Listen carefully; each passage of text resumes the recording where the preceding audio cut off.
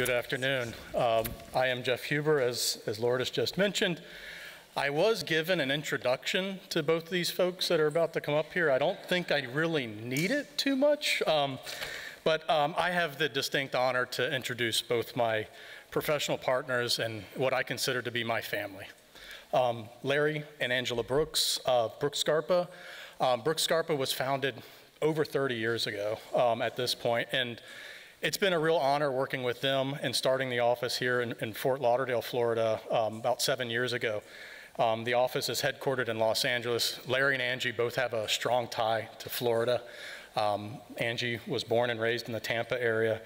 Larry's from all over Florida, Winter Haven, Miami. He always says, I'm from Homestead originally. He always says he had to go down to Homicide Homestead to go mow lawns. It's a real honor to have them here today and speaking on such an incredible topic of high design for low-income housing. I do want to make a mention that I think many of you know Larry and Angie are the gold medal laureates this year from the National AIA, and so I want to just go ahead and congratulate.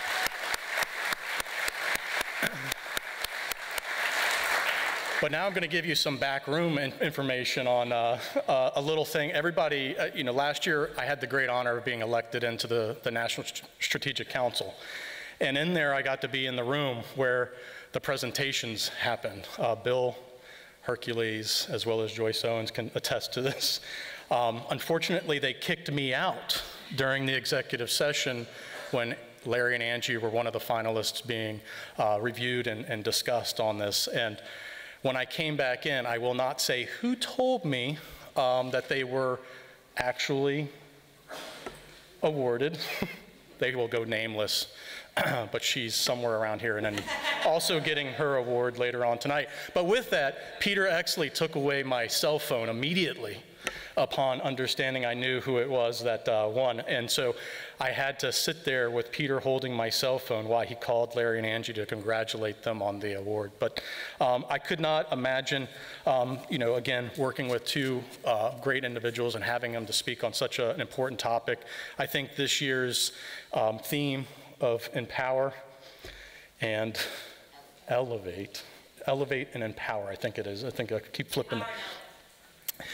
Is an incredible topic, and the session we just heard from Pascal was just amazing. And I think really what we're looking at is architects having to serve the public interest, having to be citizen architects, having to elevate our profession, and really to push where we can bring value to the everyday.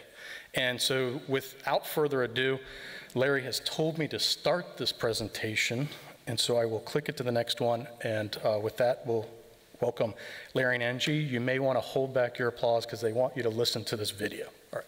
It is nearly 100% independent from the power grid.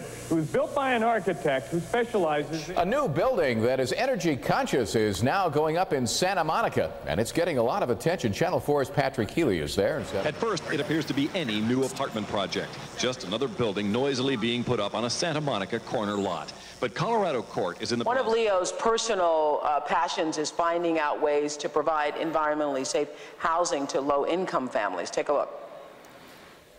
We're standing here at the first green affordable housing project in the country. This is Larry Scarpa, the architect. You get the idea. That was 2002. It was crazy.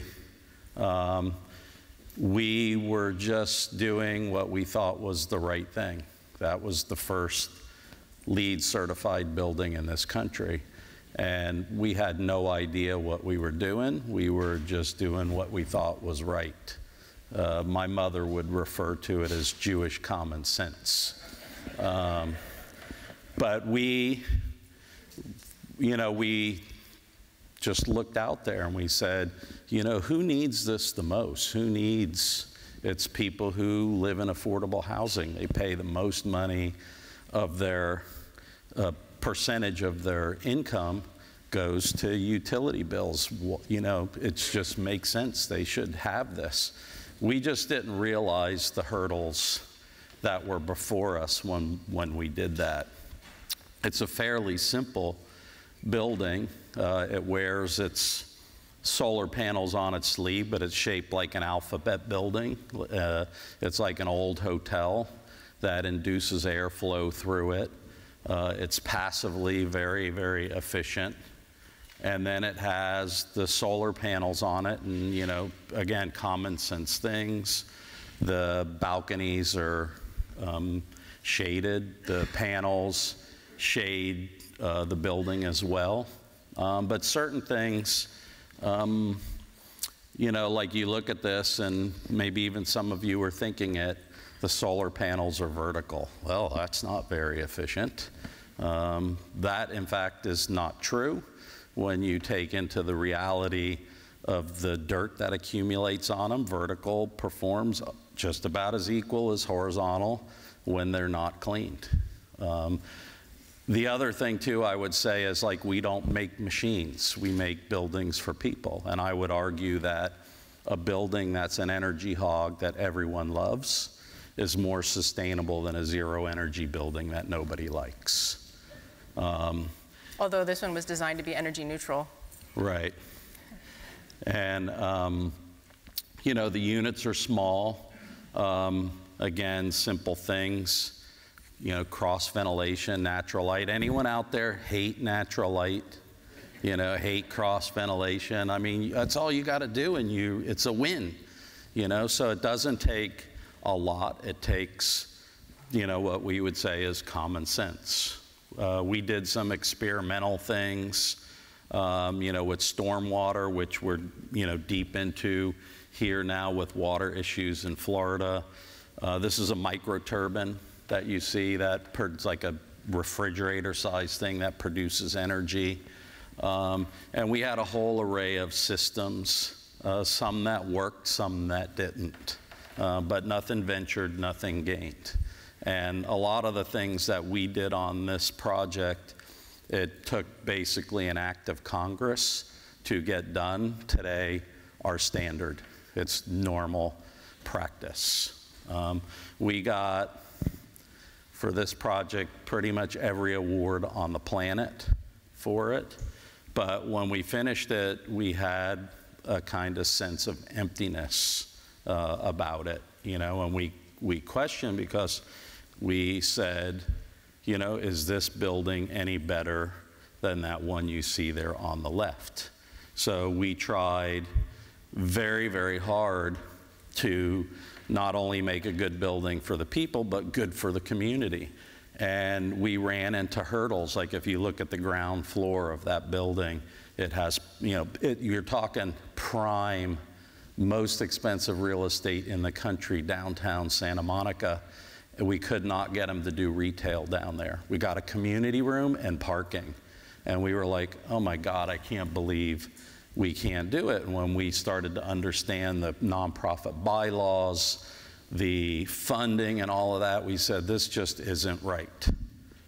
So what did we do? We summoned a bunch of our friends. Some of these might look like familiar faces: Julie Eisenberg, Hank Koenig. You see some people from Moore Rubel Udell. We started meeting at our office the first Saturday of every month to talk about things we could do to change that. You know, how could we make better, more sustainable, livable communities? And so we did all kinds of crazy things. These are some of the studies of our groups, densifying the single-family lots to getting grants to hold competitions from the NEA. And after about a year and a half, we decided we should try to do something. And we wrote some grants. And we were trying to address the issue of housing, you know, people, what we called the working poor, you know, school teachers, firefighters, hotel workers, restaurant workers, who in LA would sometimes commute 2 hours or more to their job.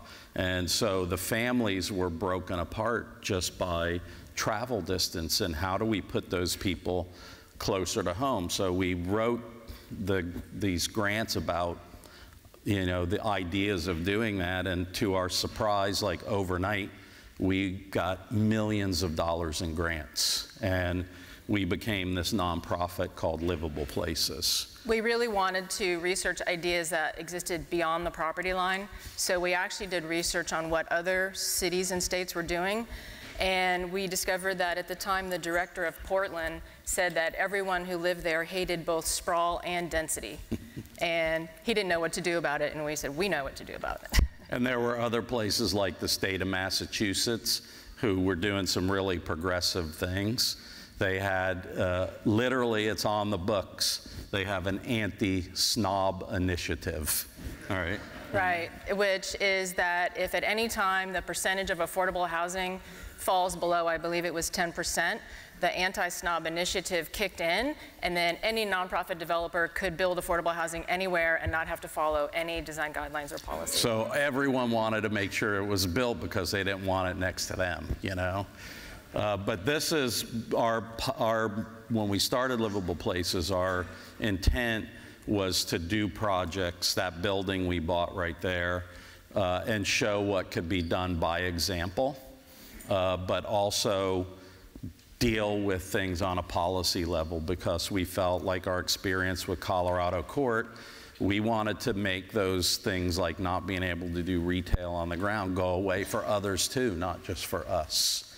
And so we thought we could show how to do it, and our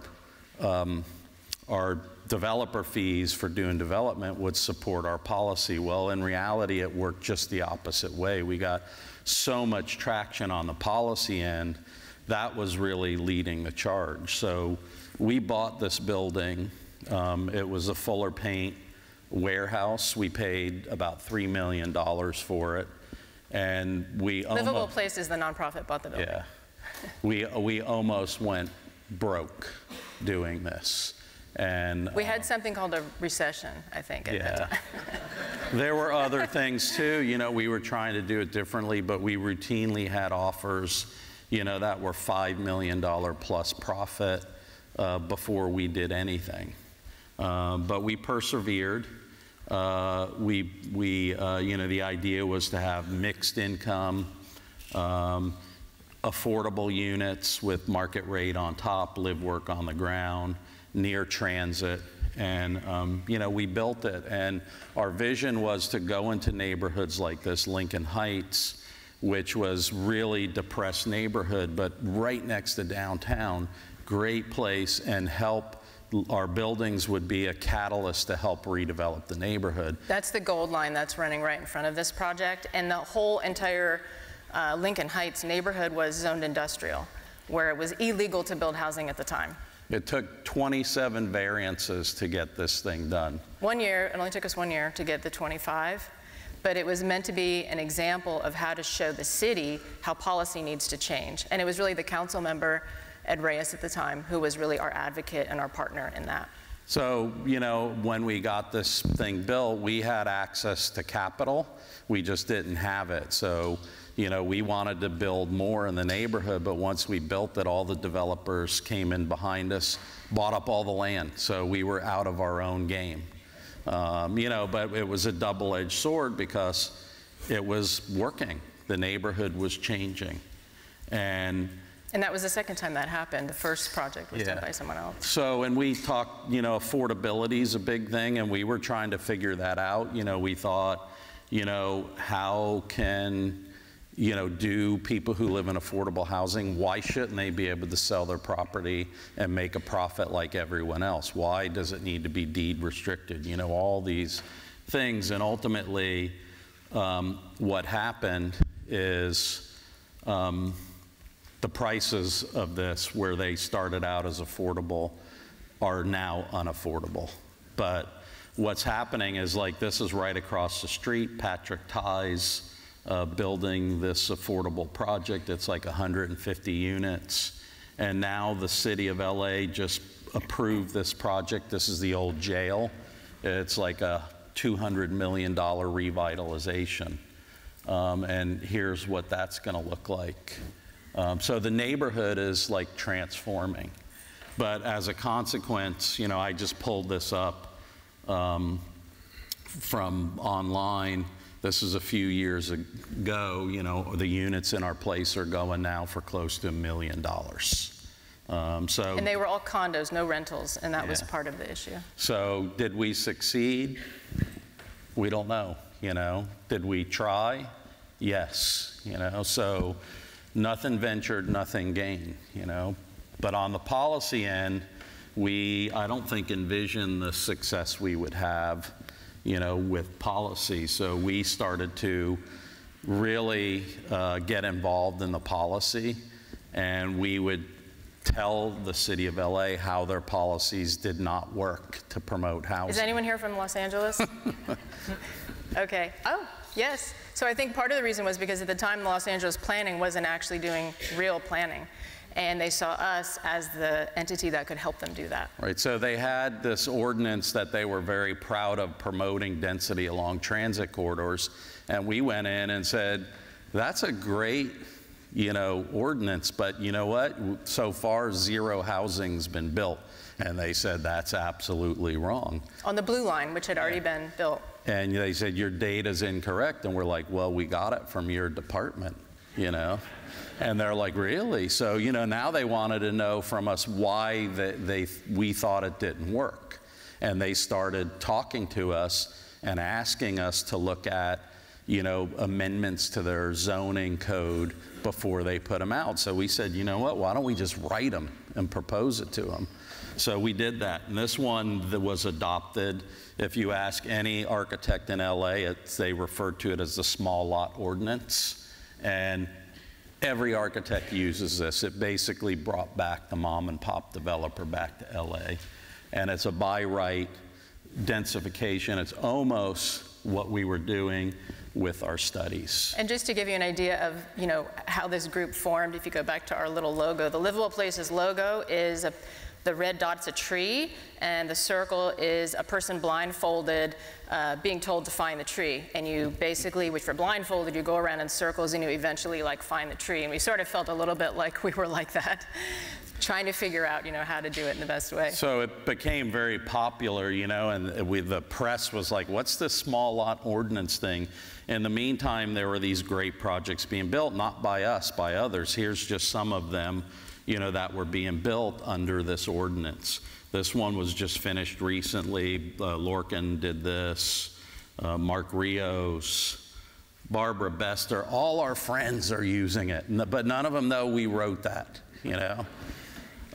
Even they have now a website for it. The small lot ordinance has its own website, and they track what's going on. And remarkably, HUD follows it, you know, and they say this is like a great example for development. It basically gets rid of the side yards. It allows you to build fee simple with a shared wall, party wall. So, but like everything, you know, we assume policy, once you do it, it's done, it's over, it's forever.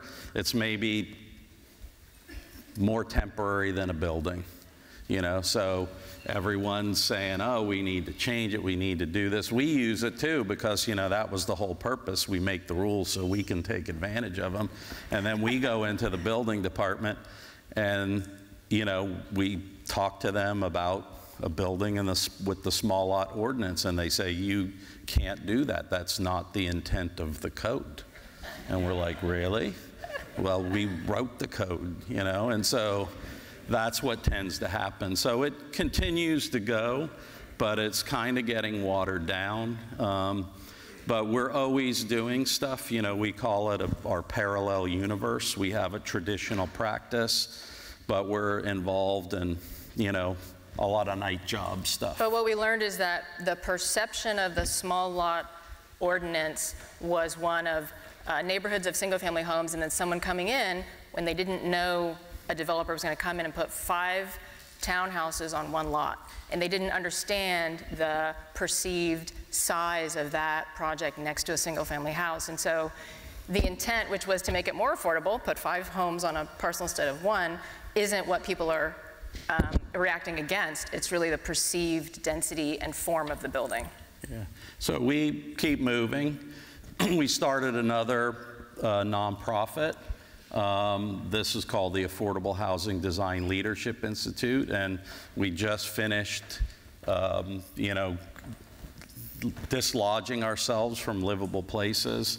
And I was having dinner in DC with the director of the NEA, and I was telling him about this idea of doing an institute with affordable housing the way they do the Mayor's Institute. And he said, like, write a grant, you know? And I'm like, got another night job, you know? So you're gonna hear from Katie tomorrow, Swenson. So I called Katie up and I say, hey, I got this idea, you know, what do you think? She says, you know, my bosses have been talking about this. Let me talk to them. And so we basically did this. We got a grant. And the whole idea, we became the Affordable Housing Design Leadership Institute. And we did this. Katie was a 2010, the first one, 12 years ago.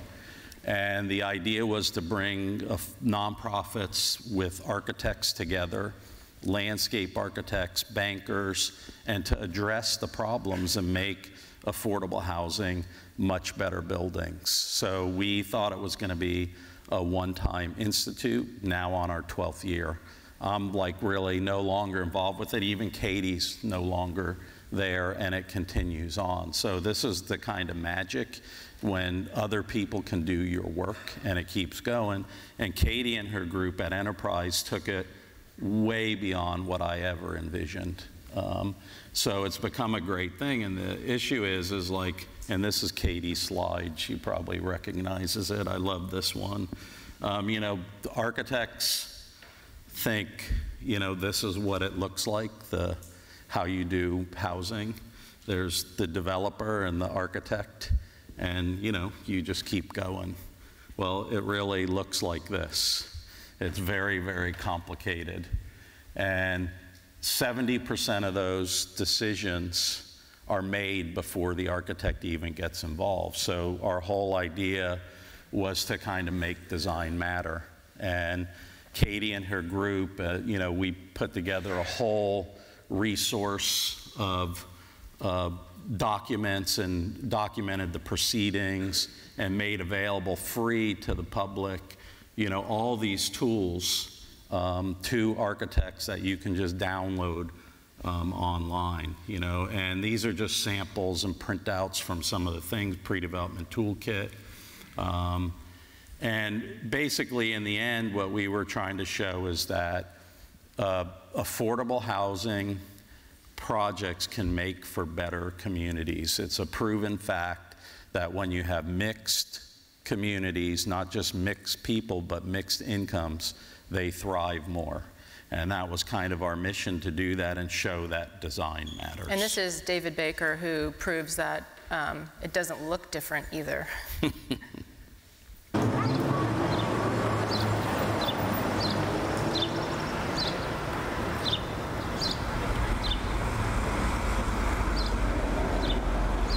None of us at the end of a hard day at work say, I think I'm going to go to my housing unit after work. No one says that. People say, I'm going home.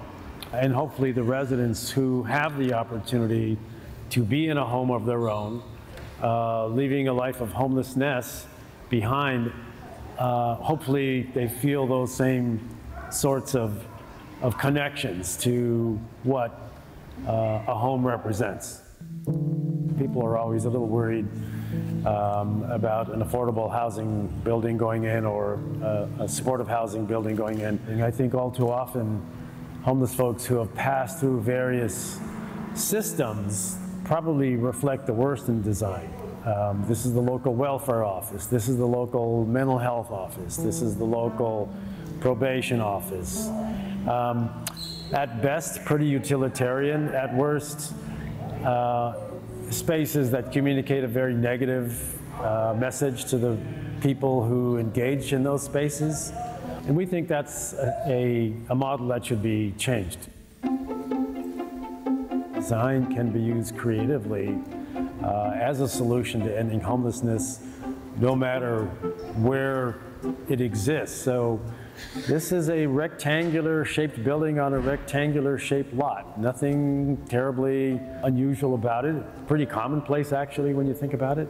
But I think it says you can do something really imaginative and creative in terms of crafting that solution, even on a plain old apartment building lot. Angie mentioned that the facade of this building is actually a space, which is the first time I heard her describe it that way, and I thought, that is really pretty interesting. The facade is actually a space. This is a great looking building on this block, even without homeless folks in it. The fact that homeless people live here, I think, once again, promotes a very positive depiction of what supportive housing can and should look like, in my opinion. I used to sneak in McDonald's and stuff, like after the restroom, and go in there and take a bath. My pride was really bad to just go and say I'm homeless. This building is marvelous. So I have family come visit. We have a community room. Like you want guests, your guests don't have to be inside your home. They can be inside the guest room, enjoy your company for a couple of hours, and send them on their merry way. We created an aperture which was lifted up above the street so that it appears really open. There's a visual connection to the street, but not necessarily a physical connection. You can come up on the roof and just relax your brains and get your thoughts out and make yourself better. This building right here will make you a better person. We train our tenants to be architectural critics. I was going to say, this is why we need post-occupancy studies, so we can go back and interview the people who live in our buildings to actually find out if they're actually working for them. And on this is called the Six. In military terms, it means I've got your back, and it is for homeless veterans. And you'll notice that I have density. Some of these images showed the density on the slide because I really think that our profession needs to start talking about densities above 50 homes per acre, nothing lower than that. It's designed as a courtyard building. A lot of our buildings are like that, but essentially this one needs to lift the courtyard up off the ground floor. Everything we do in California has to be highly sustainable, LEED Platinum and everything. So when you look at courtyard buildings and the other things that you need to do for passive design, it really works with the climate crisis we have and the goals that we need to meet on that side as well. The courtyard is visually connected to the street, yet physically separate. We actually met with a building committee made up of homeless people, and our first designs had more of a stair that connected people to the street with a porch because we thought that's what people wanted. And they said, we've been living on the streets for so long, the streets are very dangerous and we don't want to be even close to the street. So the courtyard was made, and this building was made very, very secure, but design matters. How do you make a building that's designed well, that is very secure, but looks completely open and makes people who live there feel like it's open? You have to be connected to green space. This is the courtyard on the second floor. We also have planting on the roof, which is more of like a zen sort of area for people to go.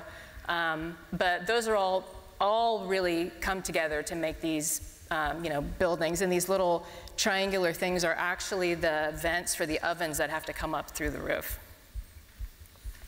But courtyards are everywhere throughout history, right? These are, they're around the world, and they are used for passive reasons, but also for social reasons. It's a typology that's been around for thousands of years.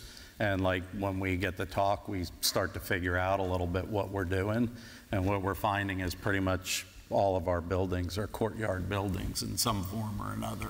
And even in Florida, people will say, well, Angie, in Florida, we need air conditioning and we need to close our windows and doors. So why do we need courtyards? Well, we need courtyards everywhere because they are this threshold of space.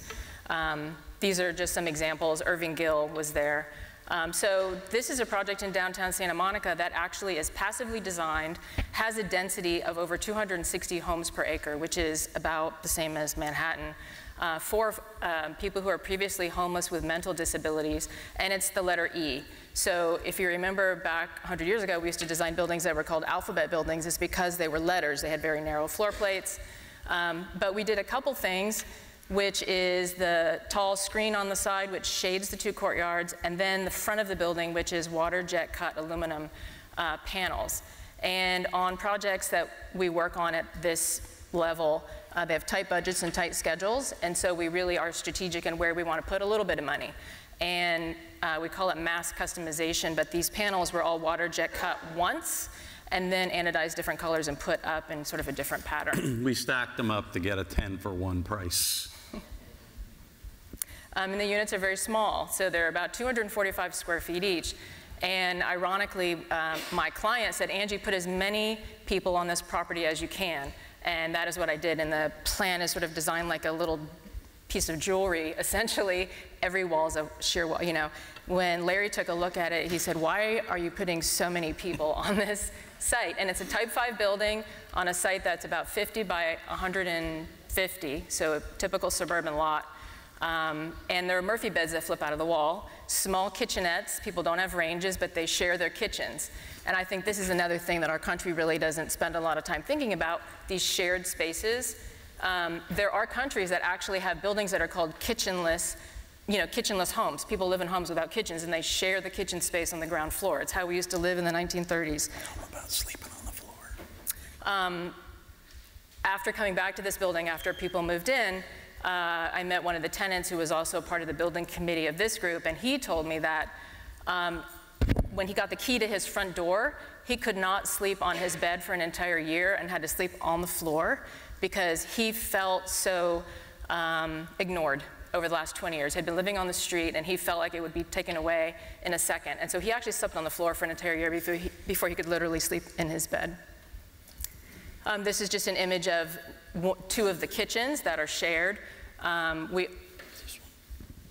It's this one. Okay. And I think that's how we should start thinking about housing, not just affordable housing, but market rate housing. For young people, we need to share a lot of our private spaces as well as our public spaces.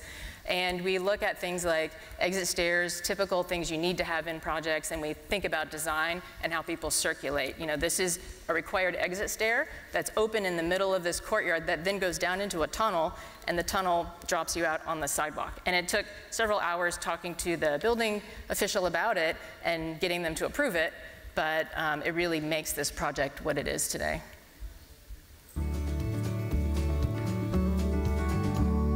Back 2011, I messed around and somehow in front of my grandmother's house, I got shot for no reason. She lives in Compton though. I was at my grandmother's house, boom, got shot. I got on SSI. I got shot right here. I got shot right here. Right here. And it came out at Brockman Hospital, they took it out. I had to see where my mental health was and my body, because it was bad, I could not put my thought together for work. It hurt. It hurt so bad. So I got on SSI. And 2013 or 14, something like that, I ended up joining with Step Up. They help you fix your mind, you gotta do it every day. 48 hours, you gotta do 2 days of thought processing. And they help out with the mental help of that disorder. I'm not gonna lie, this building is like the future, or the futurism, because every time you look around, you're like, wow, is that decorative? Is that advisive? You know what I mean? It's just very, very nice too, and I love the skyscape or something like that.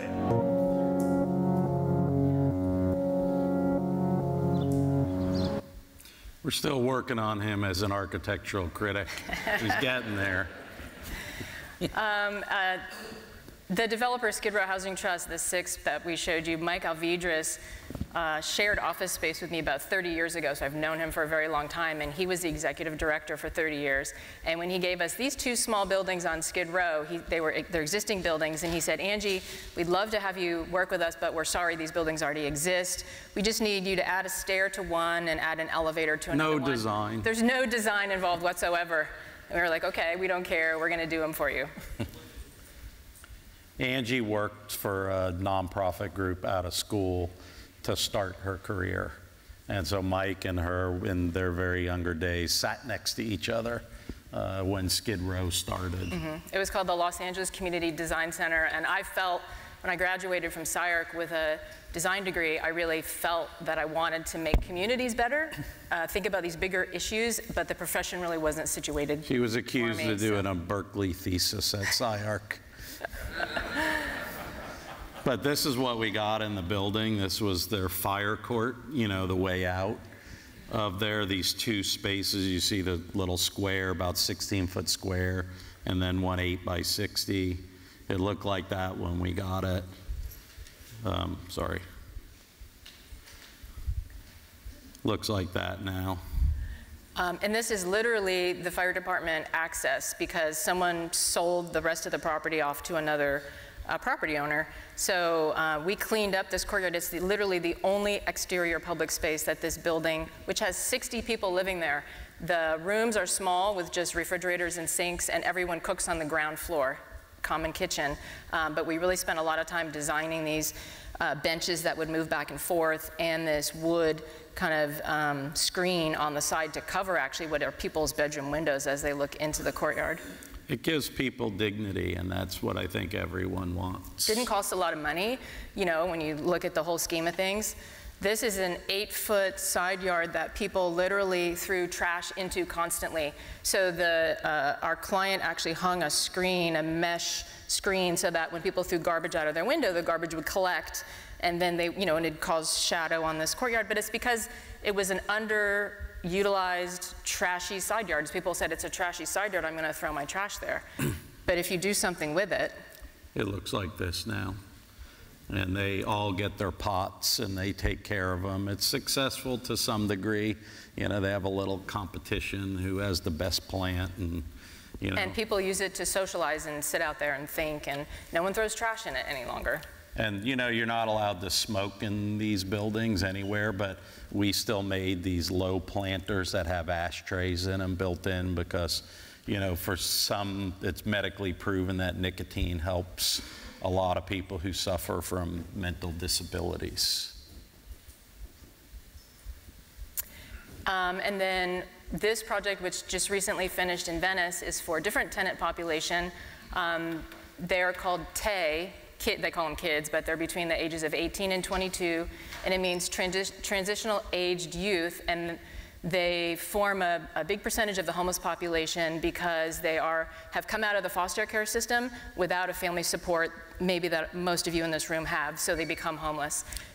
Yeah, they turn 18 and they can't stay in the youth facilities anymore. Or their families don't get paid. And they wind up on the street. So this is a project for those kids who would otherwise be living on the street. Who have been living on the street in Venice for a long time, and so there are organizations that actually help them, but they didn't have housing.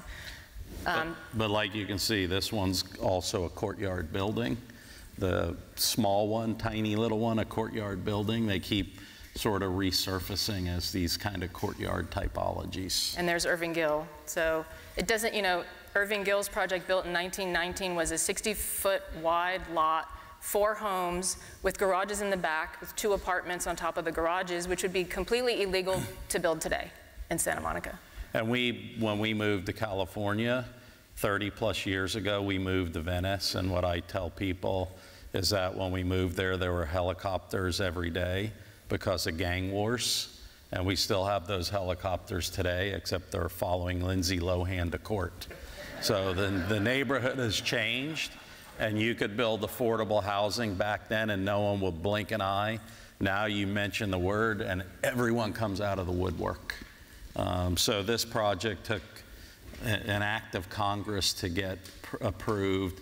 It's right across from Whole Foods. Well, 50 public meetings, the local Venice Neighborhood Council unanimously rejected it.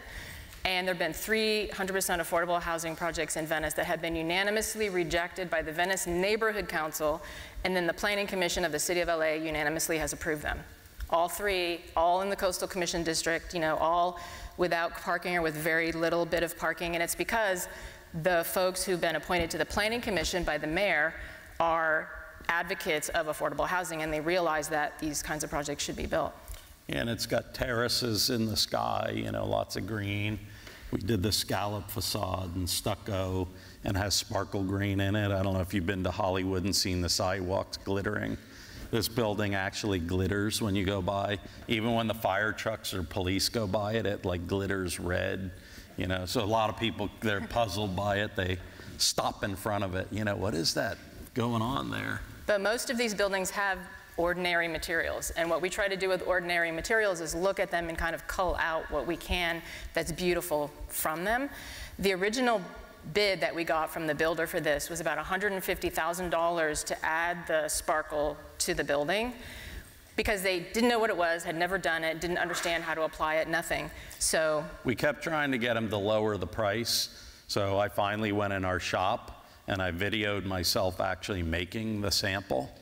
And then I gave them the video, and their price went from $150,000 to $12,500. We bought the tool. We actually did it. We said somebody follows the plaster with the tool, sprays the glitter on. Didn't cost anything. It's a project that cost $12.5 million, and yeah, we give them this. For the glitter. That's a little extension of the walkway up top there that sticks out in the front. It's got like 270-degree views from ocean to mountains, you know. Why can't poor people have that too? You know, it just gives them dignity. And so the design can be these small pieces of a part of a bigger project and really impact everyone's life who lives here. The courtyard is actually 2 levels, so it goes from the 3rd level to the 2nd level. Spent hours talking to the building department about accessibility and who could actually step on the stairs going down. But it's a beloved building now. And it's a 50-50 adult homeless and TAY kids and 35 units, and they think that's a perfect mix. And Venice Community Housing, which had their headquarters on this parcel, had started talking to me many years back about doing this project, and they said, we don't have a site for this project. And I said, well, you own your own land where you are now. Why don't you just redevelop where you're sitting now? Because you're in a 1-story building with a little 2-story apartment next to you. You're not, you know.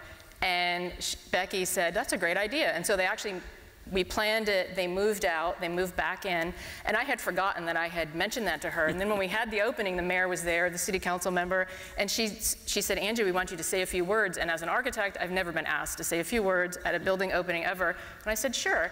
And she introduced me, and she said, Angie's the reason why this project exists. Because when she came to my office, she said, why don't you just develop the parcel you have right now? It's right here. You can densify it. You can actually grab another 13 feet of your parcel area, which is another ordinance in the city of LA no one knows about. And she did it. So I thought, wow, that was great. That was my idea. I'm going to do that more often. I'm going to skip that one. Yeah, this is a model. This is also recently completed. This is inclusionary housing. So it's market rate and affordable, a percentage of affordable. We think this is the model for the future because they don't have the same problems of passage with the NIMBYs and other people that come out against the project because they include market rate. And this is in a very up-and-coming, trendy area of North Hollywood called NoHo, where they need people to work in restaurants and, you know, service industries and stuff. So it has 15% affordable units in this project, and you don't even know they exist. And we encounter this all the time. You know, we go to public meetings and we hear people stand up. You know, those people, like they're not humans. And we say, well, those people are out here, you know, in the audience. Pick them out and we won't build your project. Well, of course, they can't tell them, and they wouldn't dare do that. They might pick a friend who would be offended, you know. But if you look at the lower right photograph, that's what we're dealing with. These are the streets in Los Angeles are very, very wide, 1-story buildings, you know, so. Courtyard building, again, a simple idea. This one has a bridge that goes across it. You see some of the same ideas. And Joe Giovannini, I didn't think about this, but he said this is like a buildings within a building. You know, it's kind of reflects the neighborhood in a way, 60 units, and it's got the big courtyard. And the courtyard really is this threshold of space that protects you from the busy street. And someone asked me, you know, Angie, these are a lot of market rate units, and they said, why are you putting the market rate units, against the alley in the back? Why didn't you put them in the front facing the street? And the reason is because they're much better in the back and they face a courtyard with greenery, and then they can kind of see the street, and everyone who is on that back side actually shares in this common sort of forecourt, which is the courtyard. You get light and shade. You kind of get everything. We kind of discovering as we do the hole in the roof actually is a good thing because it gives you shade and light. And we're closer to home here. We have 3 projects underway, and Mike O'Hara, our client, is here, and Ronnie's also doing one in the same neighborhood, Normandy Isles. It's a historic neighborhood, and we have 3 senior projects going on. It's a total of about 150 units that we, managed to get through, past in a historic neighborhood, with a lot of people who care about design. Ivanka Trump lives on an island just right over. You can almost throw a rock at their house. But again, like a lot of things we do, we looked at, we try to look where we work and find something unique to the area. I pretty much grew up here in South Florida, and I've always loved this stuff. My grandmother lived in Miami Beach, and she lived in the Delano when it was decrepit. It was a senior home, before any of this. And so, we really wanted to do like a colorful building, like pink. And Mike has been a great client, and we're doing this kind of Miami Beach inspired building that has a lot of pink in it. This is it. This is what it's looked like. We're in doing plan check corrections right now, so we're probably going to start construction on this pretty soon. But it incorporates the breeze block, the courtyard, and a lot of those things too. But also sea level rise, is a big thing. So this is an adaptable building. There's a big challenge because you have to move the floor plane up, but you don't want to feel like it's on a giant pedestal. So we kind of work very hard to make the ground plane adaptable, but also feel like part of the neighborhood. You don't want it to look like a stilt house. Yeah. But the road is going to be raised about 3 feet in the future. That's the city plan. And then these are 2 projects a few blocks away, right across from each other. You have to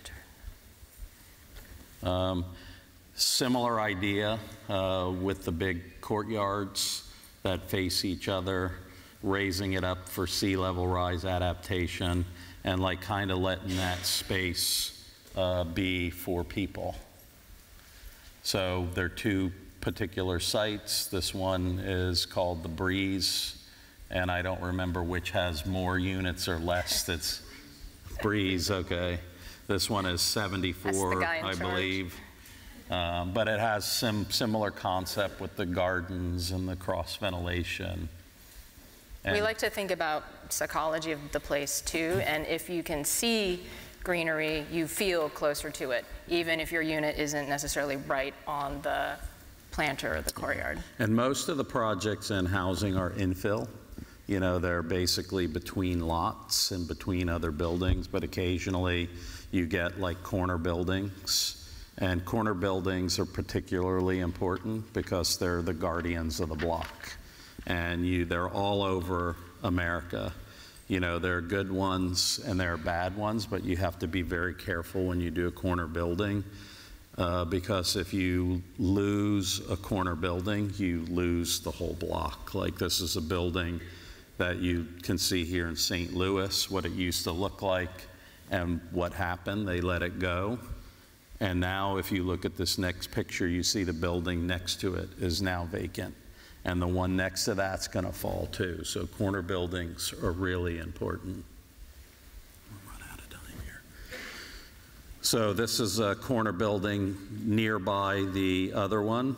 And we basically have treated that building, making it a much better corner building with the courtyards We use perforated screens so that it looks a bit ephemeral. You don't really know where the solid stops and the screen sort of begins.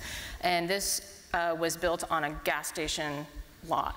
And we've been a lot of gas stations are going away for obvious reasons, and we're building housing instead of gas stations on the corners of our blocks now. Yeah, and so this is coming back now because we lost the whole corner, but now the properties are being redeveloped around this.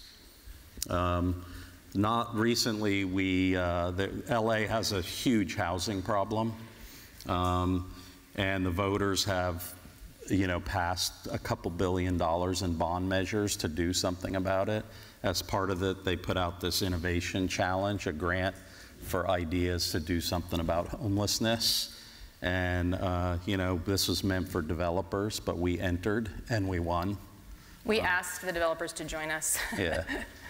It's called the Nest Toolkit, and it's really just a kit of parts. We're not really designing anything, but we're providing a toolkit for designers. And we're taking the prefab home building industry and tailoring it to permanent supportive housing, temporary, permanent, and even market rate. And it fills that mid-density range, so about 5 stories of this prefab, which is wood frame prefab is what you can get.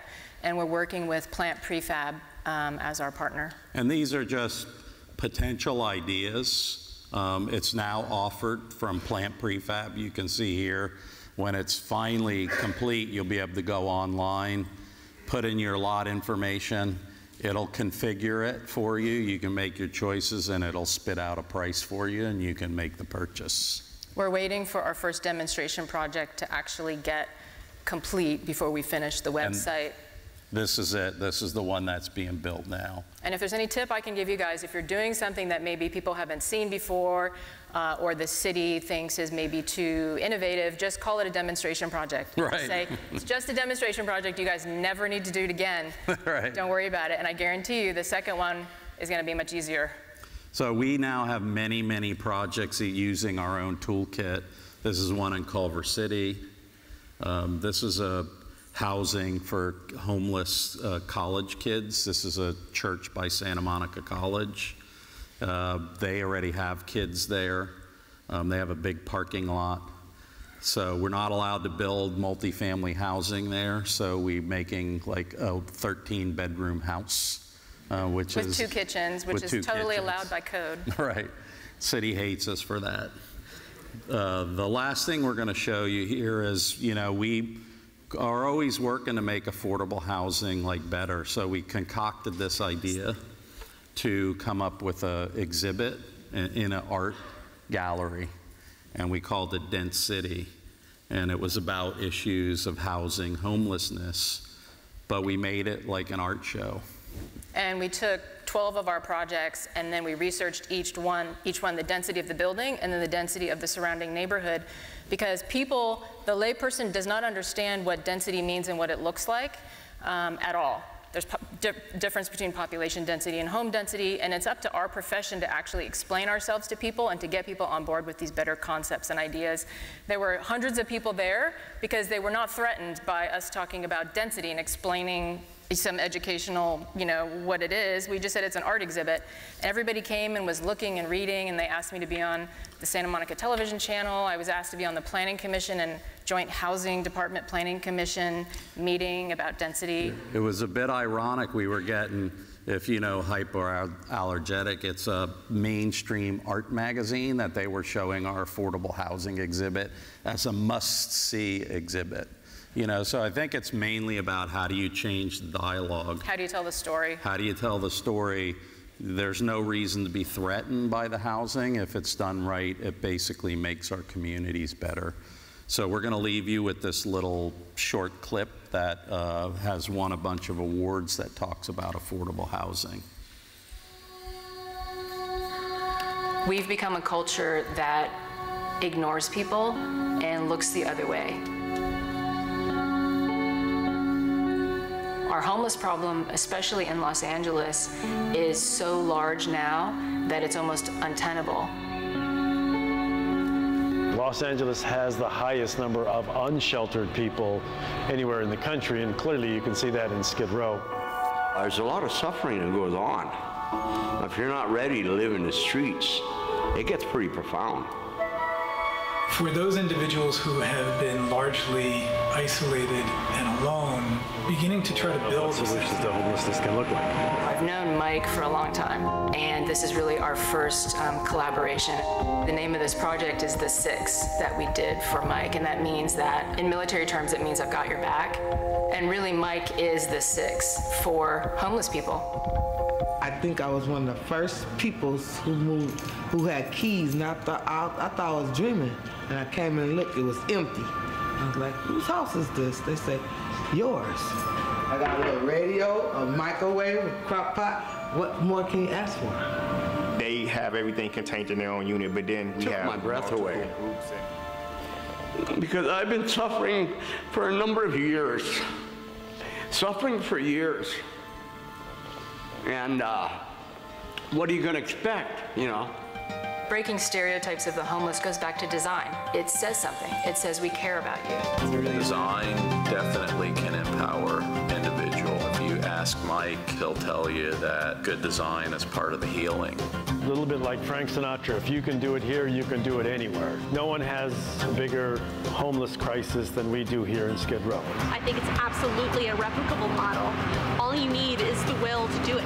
These are our cities. Whatever we make here, whatever buildings we build here, they're part of the larger fabric that defines our cities.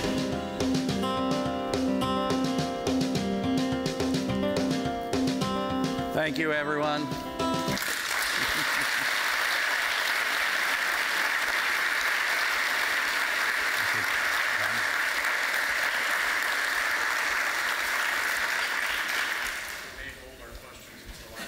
Yeah, that's good. There is a panel with them, so there'll be questions for that at 15 minutes, right? Yep. We'll be here for another hour.